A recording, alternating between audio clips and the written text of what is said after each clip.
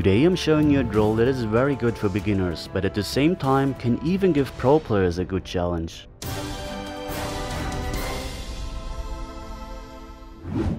On my Patreon page I'm sharing a lot of additional content on the game, including drills and videos where you can see me performing the drills.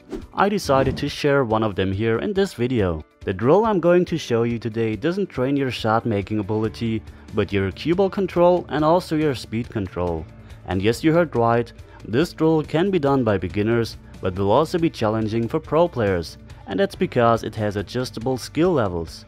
And as a little surprise, for just reaching 60k subscribers, you can win a $50 Amazon gift card if you can perform this drill on its most difficult level. The person who sends me his video first will be the winner and also be shown in one of my next videos. And now let's have a look at the drill and the difficulty levels. Here are the basic rules. You start with a ball in hand and aren't allowed to collide into any other ball. Every ball has to be made to its nearest pocket. Level 1. We set up the balls like this and play them in order from 1 to 4. The object balls are one ball length away from the first diamond and the rail. Level 2. We add 4 additional balls like this and play them in order from 1 to 8. Level 3. We add another 4 balls like this and play them in order from 1 to 12. Level 4. Now we introduce position zones and start again with just the balls from 1 to 4. The cue ball has to be in the same position zone as the ball that you're playing. That means on the 1 ball, for example, the cue ball has to be in the yellow position zone. Level 5. We add 4 additional balls again and play them in order from 1 to 8 with our position zones again. That means when we're playing, for example, the 8 ball, we have to be in the purple area. Level 6. We add 4 additional balls again and have to play them in order from 1 to 12 with our position zones.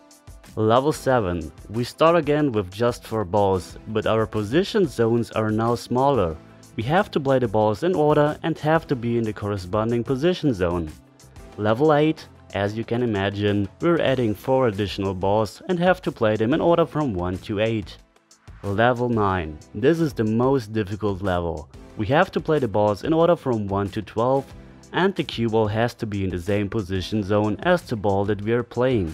And now let's have a look at my attempt, of course on the most difficult level. Okay, I'm starting with ball in hand in the yellow position zone because I have to play the 1 ball. And as you see, I didn't colorize the table, but I have those bright lines that will show you the 2x2 diamond position zones. And the thing is, we have 2x2 diamonds where the cue ball is allowed to end, but as you see where the 2 ball is, we have much less space for the cue ball to end, so it's really difficult. Here I'm going 2 rails. I don't end up perfect because I don't have the natural angle that brings me into the purple position zone for the 4, so I have to use stun and have to use more power, and you want to avoid that because it's really difficult regarding your speed control and the exact path you want to go if you have to stun balls, so you always look for natural angles that the cue ball will take, the natural path where you just have to support it a little bit. And here again I had to draw the cue ball, and again I don't want to end up with too little angle on the 5 ball. This angle is actually perfect. Here you see it, I don't have to stun the ball. You see I'm following with high right so that the cue ball travels naturally down table to the 6 ball. Okay, here on the 6 ball it's basically the same. I have enough angle, I can just pass the 10 ball. I will never hit the 10 ball if I don't add inside English, so I'm just working with high here on the cue ball, and all I have to concentrate really is the right speed so that I end up in the position zone for the 7 with the right angle on the 7. So yeah, as I said, this drill trains your speed control and your cue ball control. Here from the 7 to the 8 it's a little tricky. I have to use 2 rails or even 3 rails maybe. So here you see me measuring and I want to hit the rail here. That means the cue ball will come down to the 8 and hopefully will stay in the position zone. So again, it's a matter of cue ball control. That means bringing the cue ball to the line that you want to bring it to, and of course speed control. And here you saw my speed control was off, because I would have needed an angle again to go up table for a 9 ball. So all I can do here, all I have left is a draw shot with a lot of left hand English. That means the left hand English will open the angle on the first rail and bring me up table to the 9 ball again. But this is really a difficult shot regarding speed control, because using the inside English and drawing the cue ball is very hard to control, so you really have to be very careful, and most of the time people tend to overpower this shot. And as you saw, I did exactly the same thing. I overpowered it a little bit, maybe 1 ball length, 1.5 ball length less, and that would have been perfect. So here all I have left is a thin cut, a difficult cut, and I also have to play the cue ball with inside English, because I want to stay above the 10 ball. So I have to cut the 9 ball very thin into the pocket, play it with inside English. Yeah, that means the cue ball will stay a little more above the 10 ball, and hopefully I will get a nice position on a 10 ball.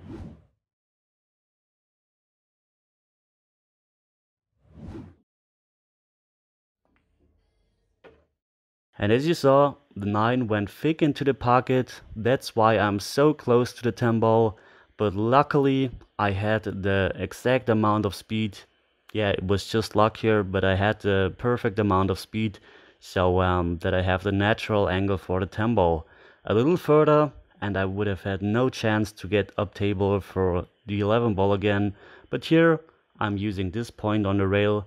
I have to play this shot with my weak arm, so right-handed shot.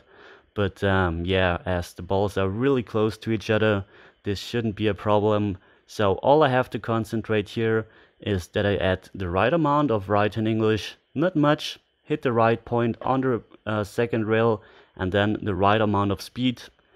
And as you see here, I hit a little too soft, but yeah, I decided to continue anyway, because believe it or not, this took me 4 hours to complete this drill on this level. It was really frustrating, so I decided to continue and use this video where I almost did this drill on its most difficult level, because yeah, it's, as I said, a really tough drill. So I would recommend to start on the first level and work your way up to the next level and see how far you get. And yeah, that's my attempt on doing this drill. And yeah, I'm really curious how you do. And now let's pick a random comment from my latest video. My latest video was about a thing that will help you to become a shot maker. And Thomas wrote in the comments, what helps is closing your eyes. That way you will really have to focus on how your hands are holding the cue stick. Yes indeed, that's also something I'm doing with new students. When we're going over their technique, I always set them up straight in shots and they have to play it with their eyes closed, because this is the perfect way to see flaws in their technique if they're always missing to a certain side. So that's a very good thing. If you have never tried this before, you should definitely try this. Set up a straight shot and then close your eyes before pulling the trigger, before your backswing, and then before you pull the trigger. And it's really interesting to see the results. It will really show you the flaws in your technique. And that's also something I think I was showing in one of my, maybe my first big video, how to become a shot maker. I was showing Mark Williams, a very famous snooker player if you don't know him. And he actually was doing this in a match. Of course, he already won the frame, but then he closed his eyes and pulled off some really difficult shots. So really entertaining. I will give you the link to this video in the description. And yeah, that's it for today. I'm really curious how you do in this drill. Let me know, by the way, which difficulty level you can master, so that I can get a feedback what the general skill level of my subscribers is. And yeah, thanks for watching guys, and as always, see you in the next lesson. Take care.